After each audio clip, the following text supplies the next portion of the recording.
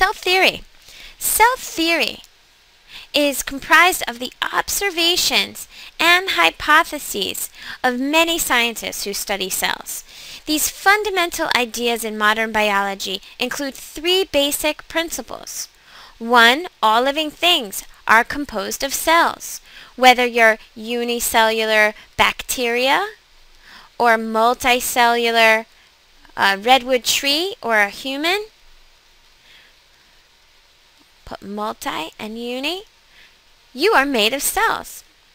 Second, cells are the basic units of all organisms.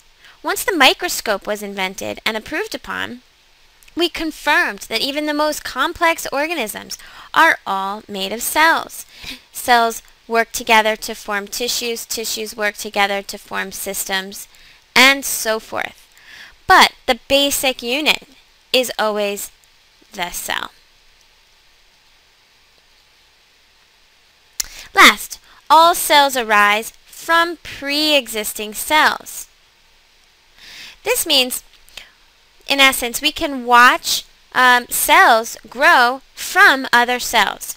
We can see this through the use of light microscopes, and we can watch how all organisms pass their DNA, in blue here, onto other organisms, or onto new forms of life stemming from their own. Also, all cells have some form of hereditary information. Whether it's DNA or RNA, all cells transfer this genetic information to their offspring.